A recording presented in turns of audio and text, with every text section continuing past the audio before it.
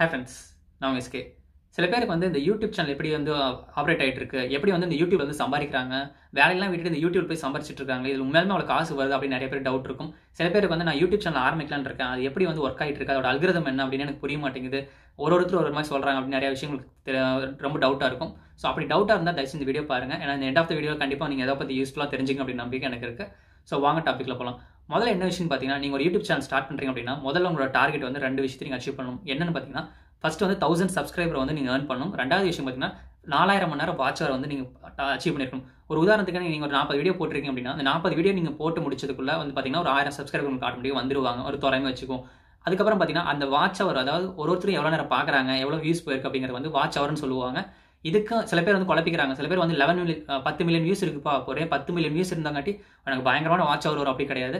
10 million views அப்படிங்கிறது பார்த்தீங்கன்னா எத்தனை பேர் வந்து இந்த வீடியோக்குள்ள ஓப்பன் பண்ணி பார்த்துருக்காங்க அப்படிமா. ஆனால் அந்த வீடியோ எத்தனை மணி நேரம் வாட்ச் பண்ணிக்கிறாங்க, ஒரு உதாரணத்துக்கு அது 10 நிமிஷம் வீடியோ அப்படின்னா அந்த 10 நிமிஷத்தில் அவங்க எவ்வளோ நேரம் வாட்ச் பண்ணிக்கிறாங்க அப்படிங்கிற கணக்கு இருக்கு. சில பேர் வந்து 1 நிமிஷம் பார்ப்பாங்க, சில பேர் வந்து 10 நிமிஷம் கடைசி வரைக்கும் பார்ப்பாங்க.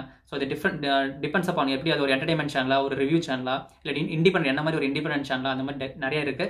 ஸோ இந்த மாதிரி நீங்கள் ஒரு 40 வீடியோ போட்டு முடிக்கும்போது இந்த மாதிரி நீங்கள் ரெண்டையும் அச்சீவ் பண்ணியிருந்தீங்க அப்படின்னா உங்களுக்கு வந்து மானிட்டைசேஷன் எனேபிள் பண்ணுவாங்க.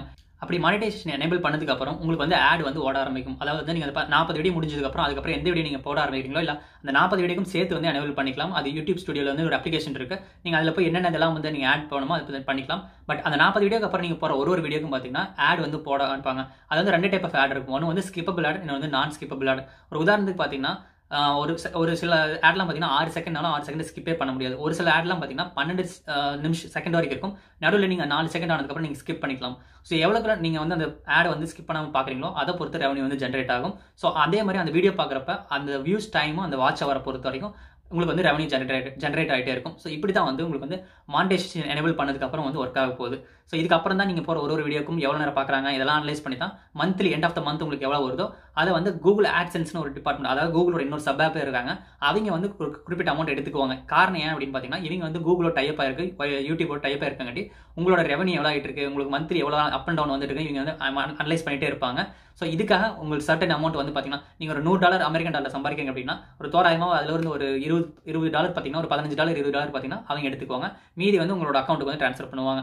அதே மாதிரி நீங்கள் ஃபர்ஸ்ட் நல்லா யூடியூப்ல ஏர்ன் பண்ண ஆரம்பிச்சிட்டீங்க எல்லாம் பண்ணாலும் கூட ஃபர்ஸ்ட் $100 வந்ததுக்கு அப்புறம் தான் பார்த்தீங்கன்னா உங்களால் வந்து பணத்தை ட்ரான்ஸ்ஃபர் பண்ண முடியும். நடுவில் வந்து $99 இருந்தால் கூட உங்களால் ட்ரான்ஸ்ஃபர் பண்ண முடியாது. இது நிறைய பேர் தெரியுது இல்லை.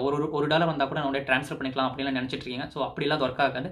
மினிமம் நீங்கள் $100 ஃபர்ஸ்ட் ஏர்ன் அதுக்கப்புறம் தான் அதுல இருந்து கூகுள் ஆட்சென்ஸ் எடுத்துக்குவாங்க. ஸோ மீதி அமௌண்ட் உங்களுக்கு ட்ரான்ஸ்ஃபர் பண்ணுவாங்க. சோஷியல் பிளேட் அப்படின்னு சொல்லிட்டு ஒரு ஆப் இருக்கு. அந்த ஆப்ல பார்த்தீங்கன்னா நீங்கள் ஏதாவது யூடியூபரோட நேம் சர்ச் பண்ணி பார்த்தீங்கன்னா அவங்களோட லாஸ்ட் 1 மந்தோட ரெவன்யூ எவ்வளோ, கரெக்டாக அப்ராக்சிமேட்டாக ஒரு 1 இயர்க்கு எவ்வளோ வந்து எஸ்டிமேட்டாக அவங்க எவ்வளோ வந்து சம்பாதிச்சிட்டு இருக்காங்க அப்படிங்கிற ஒரு அப்ளிகேஷன் வந்து கொண்டாந்தாங்க. இது எதுக்கு கொண்டாந்தாங்க அப்படின்னு பார்த்தீங்கன்னா, நான் ஒரு 3வது மனுஷன் வந்து பார்க்கணும் அந்த ரெவன்யூ எவ்வளோ வந்துட்டு இருக்கு அப்படின்னு சொல்லிட்டு ஒரு அப்ராக்சிமேட்டாக காமிக்கிறது தான். அக்யூரேட்டாக காமிக்கிறது பார்த்தீங்கன்னா அந்த யூடியூபர்ஸ் மட்டும் தான் தெரியும் எவ்வளோ வந்துட்டு இருக்குன்னு. ஸோ இந்த சப் ஆப் எதுக்காக வச்சாங்க அப்படின்னு பார்த்தீங்கன்னா, ஒரு தேர்ட் பார்ட்டி ஆளுங்க யாராவது போய் பார்க்கணும், அவங்க வந்து ஏதாவது கொடுக்கணும், ஒரு ஆட் கொடுக்குறாங்க, இல்லை சப்போஸ் வந்து தெரிஞ்சுக்க நினைக்கிறாங்க அப்படிங்கிறக்காக வந்து இந்த ஆப்பை கொண்டாந்தாங்க. ஸோ இந்த ஆப்பில் வந்து இப்போ நம்ம ஃபர்ஸ்ட் யாரை பார்க்க போகிறோம் அப்படின்னு பார்த்தீங்கன்னா, நக்லைட்ஸ் அப்படின்னு சொல்லிட்டு ஒரு என்டர்டைன்மெண்ட் சேனல் இருக்காங்க. ஸோ அவங்கள பற்றி தான் பார்க்க போகிறோம். ஸோ அவங்க லாஸ்ட் 1 மந்த்ல பார்த்தீங்கன்னா கிட்டத்தட்ட 16 மில்லியன் வியூஸ் போயிருக்கு. அது இல்லாமல் பார்த்தீங்கன்னா ரெவன்யூன்னு பார்த்தீங்கன்னா 4000 வந்து 65,000 அமெரிக்கன் டாலர்ஸ் வரைக்கும் போட்டிருக்காங்க. ஸோ இது வந்து ஒரு அப்ராக்சிமேட்டாக தவிர இது வந்து அக்யூரேட்டாக இருக்க போகிறது கிடையாது. ஸோ அது மாதிரி ஃபுல்லாக எடுத்துக்க தேவையில்லை. ஜஸ்ட் இது வந்து நீங்கள் ஒரு பாதி அமௌண்ட் எடுத்தீங்கன்னா கூட பார்த்தீங்கன்னா ஒரு 35,000 அப்படிங்கிற வருது. $35,000 அப்படிங்கிறது நீங்கள் தமிழ்நாடு நம்ம இந்தியன் அமௌண்ட் கன்வெர்ட் பண்ணீங்க அப்படின்னா கிட்டத்தட்ட ஒரு 20 லட்சம் பக்கமாக வரும். ஸோ இது வந்து டிபெண்ட்ஸ், இது வந்து நம்ம அவங்க எவ்வளோ நேரம் வியூஸ் ஹவர்ஸ் பார்த்துருக்காங்க அப்படிங்கிற வந்து டிபெண்ட்ஸ் பண்ணி இந்த அமௌண்ட் வரும். ஸோ இது வந்து அக்யூரேட் கிடையாது, எல்லாமே அப்ராக்சிமேட். இப்போ யாரை பற்றி பேச போறோம்னா, தமிழ் டாக்கீஸ் நம்ம ப்ளூ சட்டை மாறன் இருக்கார்ல, ஸோ அவரோட வீடியோ பற்றி பார்க்க போகிறோம். ஸோ கடைசியாக 30 நாளில் பார்த்தீங்கன்னா அவரோட வீடியோஸ் மொத்தம் பார்த்தீங்கன்னா 5.2 மில்லியன்ஸ் போயிருக்கு. இதே ரெவன்யூ பார்த்தீங்கன்னா $1,000 கிட்டத்தட்ட $23,000 வரைக்கும் போட்டிருக்காங்க, US டாலர் போட்டிருக்காங்க. ஸோ ஒரு டாலர் $71 அப்படின்னு நீங்கள் கன்வெர்ட் பண்ணீங்கன்னா ஸோ ஒரு அப்ராக்சிமேட்டாக நீங்கள் $15,000 வச்சுக்கிட்டா கூட 15,000 × 72 போட்டீங்கன்னா கிட்டத்தட்ட $10,74,000 பக்கமாக வருது, ₹74,000 வருது. ஸோ அதெல்லாம் போக கூகுள் ஆட்சென்ஸ்ல பார்த்தீங்கன்னா கிட்டத்தட்ட அதில் ஒரு சர்டன் அமௌண்ட் எடுத்துக்குவாங்க. ஸோ எப்படி ஒரு 60,000 எடுத்துக்கிட்டாங்கன்னா கூட கிட்டத்தட்ட ஒரு 9.5 lakhs அவருக்கு வரும். இது போக அவர் வந்து ஓப்பனிங்ல வீடியோ போடுறதுலேயே பார்த்தீங்கன்னா நம்ம பிரைவேட் ஆட்காரங்க, நம்ம லோக்கல் இருக்கிற தமிழ்நாட்டில் இருக்கிற ஆளுங்க பார்த்தீங்கன்னா அவர் ஒரு 1.5 நிமிஷம் to 2 நிமிஷம் பார்த்தீங்கன்னா ஆடே போட்டு பேசிட்டு இருப்பாரு. ஸோ அதில் வந்து கிட்டத்தட்ட ஒரு 1 லட்சத்துலேருந்து 2 லட்சம் வரைக்கும் வாங்குவார். ஸோ ஒரு அப்ராக்சிமேட்டா. ஸோ எப்படி பார்த்தாலும் அவர் மாதம் வந்து ஒரு 10 லட்ச ரூபா வரும். ஸோ அது அவங்க டிபெண்ட்ஸ் எவ்வளோ டீம் இருக்காங்களோ ஸோ அவங்க ஸ்பிளிட் பண்ணி கொடுத்துக்குவாங்க. ஸோ இது வந்து 2வது டீம்.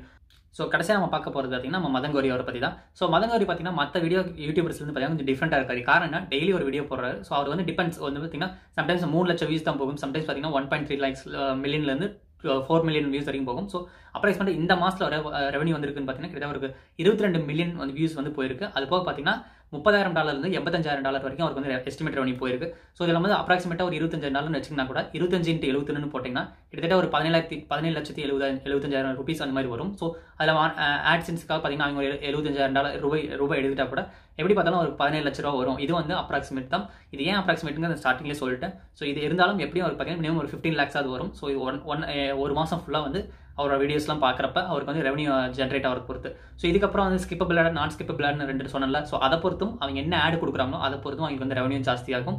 ஸோ இதுதான் நீங்கள் நான் சொல்ல வந்தேன். சப்போஸ் நான் சொன்ன விஷயம் உங்களுக்கு ரொம்ப இன்ட்ரெஸ்டிங்காக இருந்துச்சு, சப்போஸ் ரொம்ப பிடிச்சிருந்துச்சு அப்படின்னா உங்கள் ஃப்ரெண்டுக்கு ஷேர் பண்ணுங்கள். சப்போஸ் நான் ஏதாவது மிஸ்லீடிங் கண்டென்ட் கொடுத்துருந்தேன் அப்படின்னா கமெண்ட்டில் லீவ் பண்ணுங்கள். ஸோ நாளைக்கு நல்ல ஒரு டாபிக் இன்ட்ரெஸ்டிங்கான ஒரு டாபிக் வந்து மீட் பண்ணுறேன். அண்டர் தென் பாய், சியர்ஸ், தேங்க்யூ.